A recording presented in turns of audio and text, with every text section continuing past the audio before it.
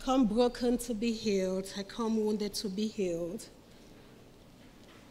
And I am accepted just as I am. Praise the Lord. Amen. Today I want us to read from Judges. Judges chapter 11. And I will read from verses 1 to 10, then verse 29. Judges chapter 11, 1 to 10, then verse 29. Jephthah the Gileadite was a mighty warrior. His father was Gilead. His mother was a prostitute. Gilead's wife also bore him sons, and when they grew up, they drove Jephthah away. You are not going to get any inheritance in our family, they said, because you are the son of another woman. So Jephthah fled from his brothers and settled in the land of Tob, where a group of adventurers gathered around him and followed him. Sometime later, when the Ammonites made war on Israel, the elders of Gilead went to get Jephthah from the land of Tob. Come, they say, be our commander, so we can fight the Ammonites. Jephthah said to them, didn't you hate me and drive me from my father's house? Why do you come to me now when you are in trouble? The elders of Gilead said to him, nevertheless, we are turning to you now. Come with us to fight the Ammonites, and you will be our head over all who live in Gilead. Jephthah answered, suppose you take me back to fight the Ammonites, and the Lord gives them to me. Will I really be your head? The elders of Gilead replied, the Lord is our witness. We will certainly do as you say. So Jephthah went with the elders of Gilead, and the people made him head and commander over them. And he repeated all his words before the Lord in Mizpah. Verse 29. Then the Spirit of the Lord came upon Jephthah. He crossed Gilead, and Manasseh passed through Mizpah of Gilead, and came there. He advanced against the Ammonites. The word of the Lord. The Spirit of the Lord came upon Jephthah. Let us pray. Our God and Father, we thank you. We thank you because you call us just as we are. We thank you, Father, because you do not judge us by our past, our history, by what we do. But Father, we thank you because you accept us even in spite of our wickedness, our disobedience. You still call us to you. We thank you, Father, because we know that we are who we are today because of you. I pray thee, O Lord, that the meditations of my heart, the words of my mouth, will bring healing and peace to your people, and we honor your name. For we have prayed with thanksgiving. In Jesus' name, amen. I don't know what the Bible means to you, but this is what I know it means to me. This is the lamp on my path. The Bible is the lamp to my path and the light I need for my everyday life. I don't know what it means to you, but to me, when I have problems, I go back to the Bible because the Bible is real. It's not just about God's work in our lives. It's also about the damage we cause to one another and how God comes back every moment to redeem us. So you want to talk about life? Go back to your Bible. Read your Bible. You will see life. You will see family dynamics. And today we are being presented how one person's sin has caused an entire trauma in another person's life and has led that person to a lifestyle that he never chose and to a certain traumatic pain that he never asked for. So they were presented with the life of a family, the family of Gilead. A man who went outside his marriage vows to sleep with a prostitute. It's not strange in our world today that in marriage life, people cheat on each other. It's not a new thing, but it happened. And this prostitute had a child, and he took, this man, Gilead, took the child back home. He accepted his responsibility, but then he had other children at home from his legal marriage. And when Jephthah was brought home, and the sons grew up, they revolted against this child of a prostitute. I don't want to talk about the pain of the wife at home. I don't want to talk about the pain of the other woman. But I just want us to focus on what we have read. When Jephthah grew up, his brothers came back and said, you cannot be a part of our inheritance because you do not belong to this family. You are a child of a prostitute. You are not legally our brother. And they rejected Jephthah, and Jephthah could not handle the heat. It's 1 against 4 sons. He couldn't handle the heat, and he left. He did not just leave Gilead, the town, he went to another town. And in that town, he had to survive as a youth. And so the Bible said that people, scoundrels, they called them scoundrels, other people joined him. Probably they identified with his pain of rejection. Probably they identified with his pain of abandonment, the loneliness that he might have felt because he was rejected by his stepbrothers. The sins of the parents will always affect the children. And the Bible says that God shall punish the fathers God shall punish up to the 4th generation of those who do what? Who trust in him. And we begin to see how the sin of a father is making another child go through a traumatic experience, shame and guilt of his mother, which he never asked for. And we seated here today. We have stories to tell. We have pain and suffering of rejection and guilt, of shame that might have occurred consciously or unconsciously because of how we were treated growing up. Some of us carry these burdens into our graves because we have never been able to speak it out. We've never been able to talk to somebody. We've never been able to bring it at the foot of the cross. And this shame and guilt we carry, the pain of rejection and abandonment by those you thought would protect you, by those you thought would love you, we begin to act differently. Sometimes it takes us away from God because we begin to tell ourselves, if God really did exist, why did they do this to me? If God really existed, why did they suffer me so much? Where is God in my suffering? Where is God when I was being maltreated, abused, molested? Where was God? And sometimes, this traumatic experience takes us away from God. It blinds us from seeing God.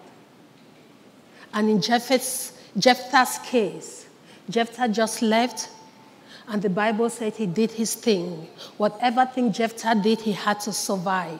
But whatever thing Jephthah did, it gave him power and respect whenever his name was mentioned. And when the Israelites needed somebody to save them from the hands of the Ammonites, because they have sinned against God, and the Ammonites have taken over their land, and the Ammonites, the Israelites, did not have a leader to lead them in battle.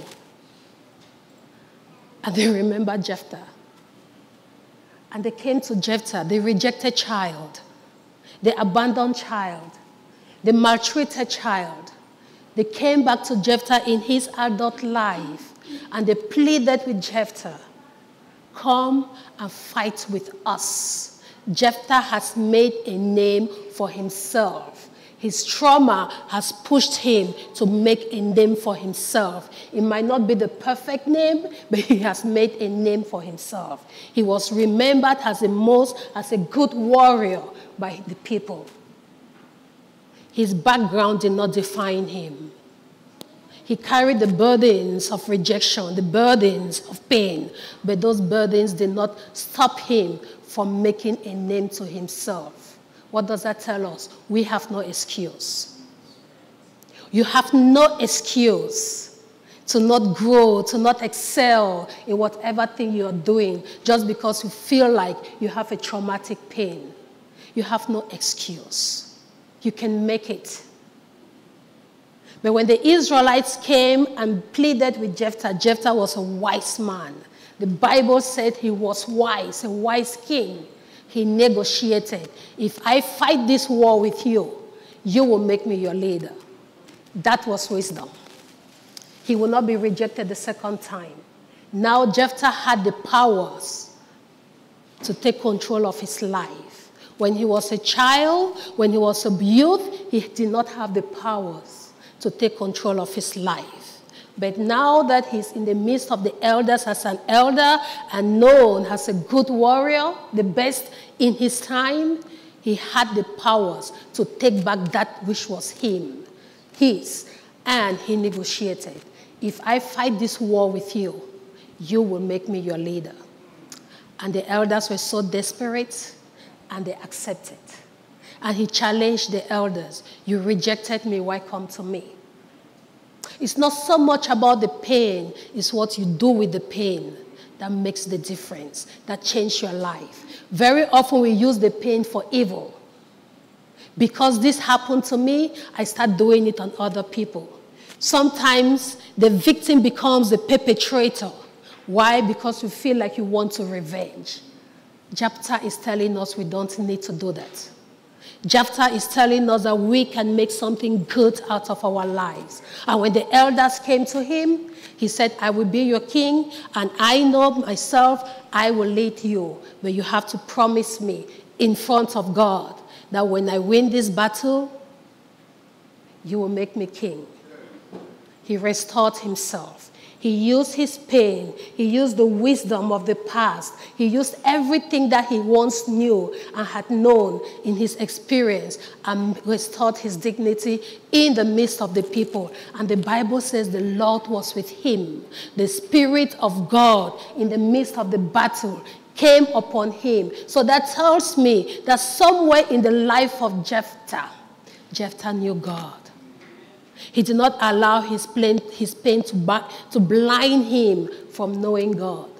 He did not allow the traumas of his life to blind him from knowing God. He did not allow struggles of life to blind him from knowing God. And he told the Israelites, we will make it, you will say this in front of God all over again. And verse 29 says, the Spirit of God, the Spirit of the Lord came upon Jephthah. Rejected and abandoned. Broken and mistreated. Wounded in every aspect that you can imagine. But God chose him. God chose him to be the leader. God chose him to guide his people. God chose him to restore Israelites. God chose him to restore his father's household. Broken, rejected, abandoned, but yet God chose him. Why? Because he was faithful to God.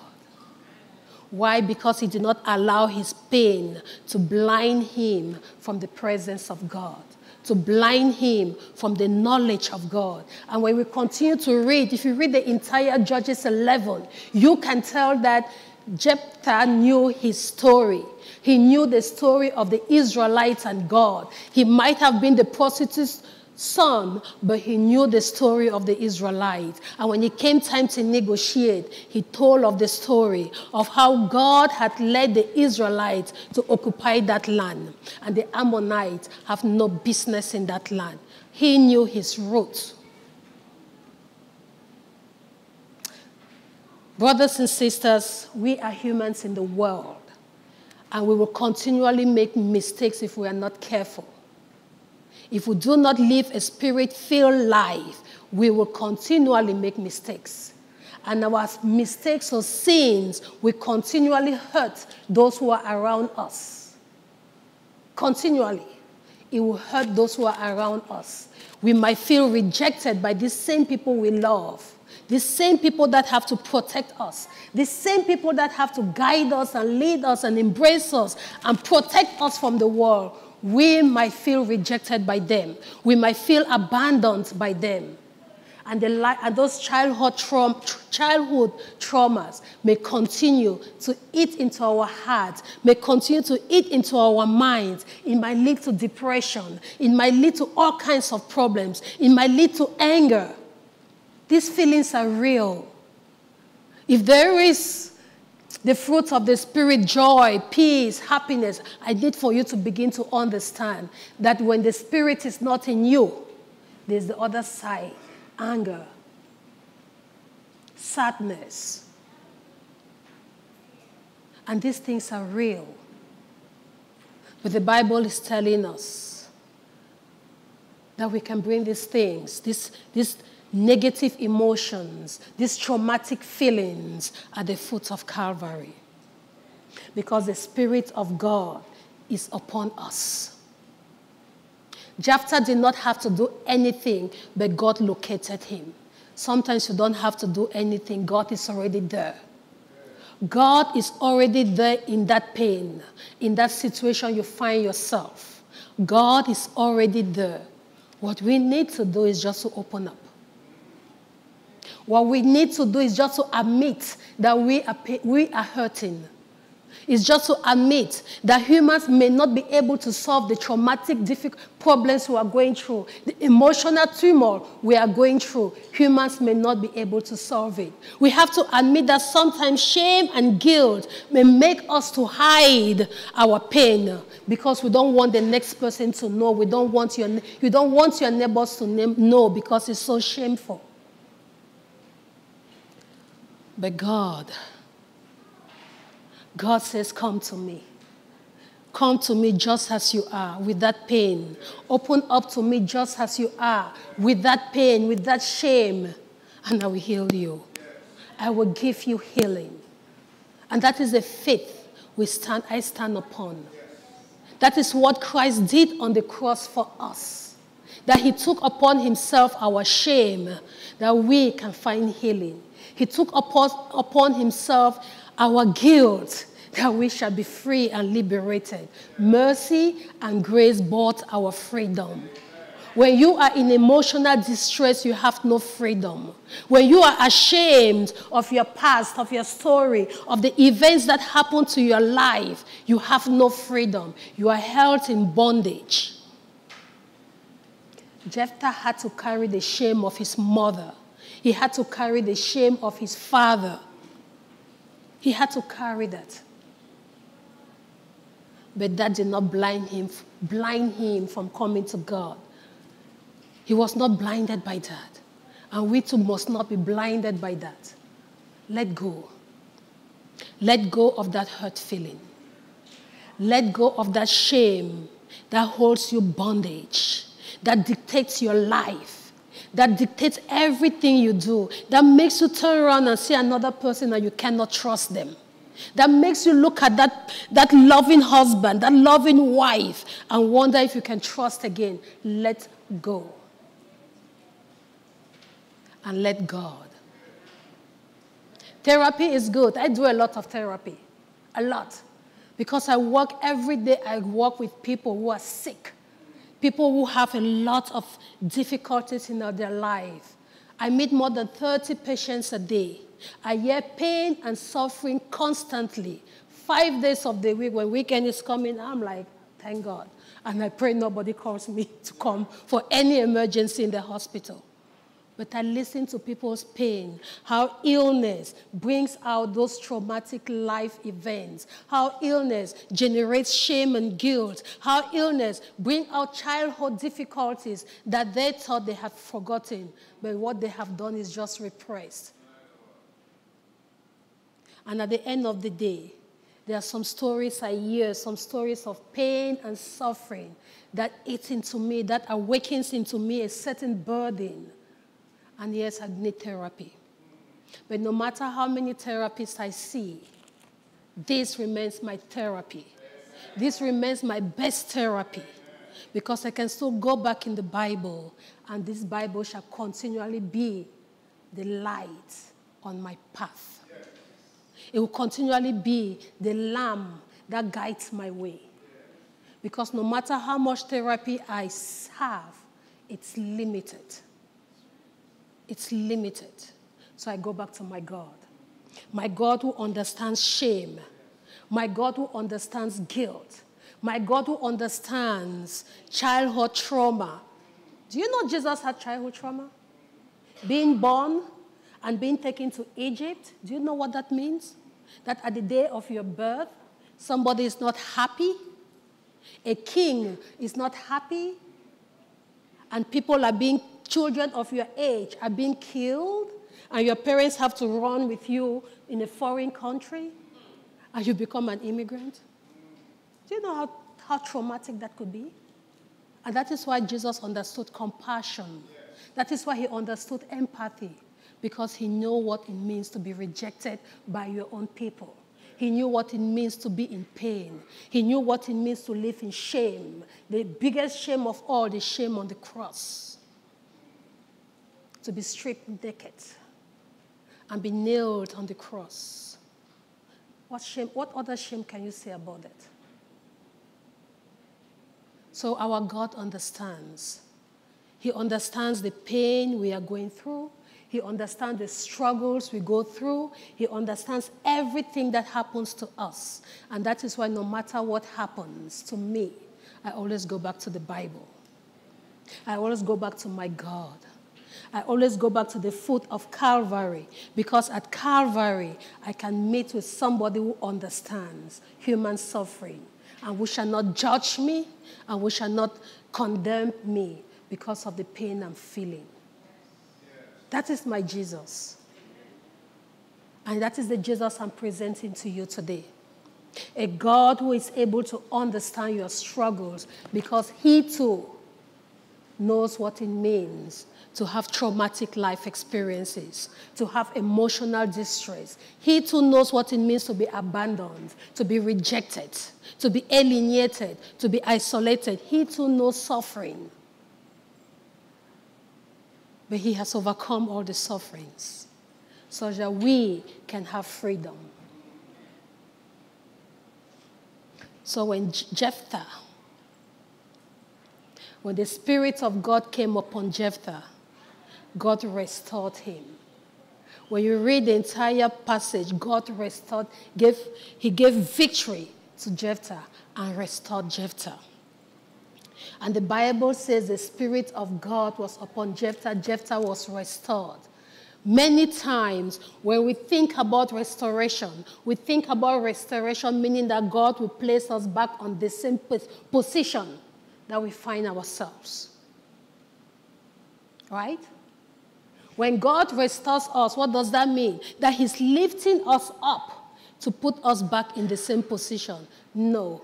When God restores you, when he restores us, he's taking us to another level, to a higher level of functioning, a higher level of being, because in that level, that is where he wants us to be. That is the blessing. God cannot restore us to the same position that led us into trouble. God restores us to a position that is higher. So when the Spirit of God came upon Jephthah, he was not taking Jephthah just back into his father's house.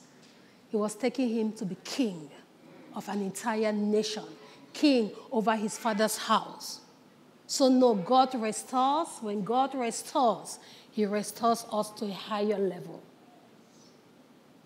So your restoration today is not to put you back in the same position that caused the pain. It's for you to be in a higher level where the world will see that you are indeed a child of God. That the world will see that you are indeed the person that God has called you to be. But when you are restored, it also calls for a mindset. It calls for transformation. It calls for you to be able to renew your minds. God does not restore you to have the same mindset. God does not restore you to think the same. When God restores you, he calls you. He says, renew your mind. Be ye transformed by the renewal of your mind. Do not conform. Jephthah had to let go of his conformity. Whatever this conformity may be, he had to let go. And the Bible was clear. When the Israelite elders met him, this is how you know that Jephthah began to have a renewed mindset. He met him, and the elders had to speak in front of God. They had to declare that he will be king in front of God. That was a renewed mindset. Because before then, he never did anything in front of God. He was just going about his life. But when the elders met him, he said, you will say these things in front of God. And they did. And the Spirit of God was with him. So when we put God first in our sufferings, when we put God first in our joy, when we put God first in our struggles, we shall be restored. And when you are restored, God is asking you not to go back to your vomit, but be renewed. So we have work. It's not just you being restored. It's also you being renewed. You cannot go back. Jephthah could not go back to just being a vagabond. He couldn't. He has to be renewed. And he was such a good leader that he was remembered when people of faith in Hebrews were being mentioned. Jephthah's name was being mentioned. Amen? So whatever struggles you are going through today, whatever childhood traumas that might have been guiding your life up to now, that has been interfering in your everyday life, in your everyday relationship, whatever thing it may be, whatever shame and guilt that you're carrying as a burden with your everyday life and hiding behind fine clothes, good jobs, good cars, God is telling you, open up, come to me. Come to me, and I will give you healing, just as you are. Just as you are, come to me and open up, and I will give you healing. So the healing begins with us doing what? Accepting that we have scars, accepting that we have burdens, accepting that we face rejection, we face shame, accepting that we are broken, we are wounded. It can be physical, it can be emotional, it can be spiritual. Accepting that we have these things happening in our lives is the first step of your healing. The problem is that sometimes we do not accept. Sometimes we do not accept that we are broken. Sometimes we do not accept that we need help. Accepting that we need help is the one step for healing. Then when we know that we need help, then we begin to take concrete steps to come to God just as we are. It calls for a lot of courage. It calls for a lot of vulnerability to begin to talk about that pain that you've hidden for so many years, to begin to talk about that pain that you've been hiding behind, to begin to open up. It takes a lot of courage to be vulnerable. But it is in that vulnerability that God begins to do his work, that God begins to heal. And that is why when we are sick, we go to the hospital, right? And when you go to the hospital, there are certain things in the hospital that I don't like. If I can avoid it, I will avoid it. But when you go to the hospital, the doctor has to do his job. So they give you this beautiful gown with a good view behind. because he needs access to your body to do his work. It's very vulnerable. When you have emotional trauma, you see a therapist. It's very, very vulnerable to sit in the front of a stranger and begin to pour out your heart, your story of pain and suffering. Is very vulnerable. When you have emotional pain, spiritual pain, it's very vulnerable to come in front of the pastor, in front of the church, in front of your God, and say, God, I have sinned. It's vulnerable. But it is in that vulnerability that healing is found. It is in that vulnerability and the admittance of being wounded that you begin to get your healing. You begin to get your freedom. So one step is to talk out your problems. Get the courage. God is giving us the courage to speak out our truth. He's giving us a voice to speak out our truth, because it is in speaking out our truth that we begin to find healing. So brothers and sisters, children of God, what pain are you carrying today? What burden are you carrying? It might not even be your burden. It might be the burden of a child, a burden of a grandchild. What are these burdens? The Bible says bring them to God, because we serve a God that can heal. We serve a God that understands. We serve a God that can restore. So bring them to God. Just as they are, bring them to God. Don't judge them. Bring them to God. Don't hide them. Bring them to God. And God will restore that which is broken, that which is wounded. He will restore.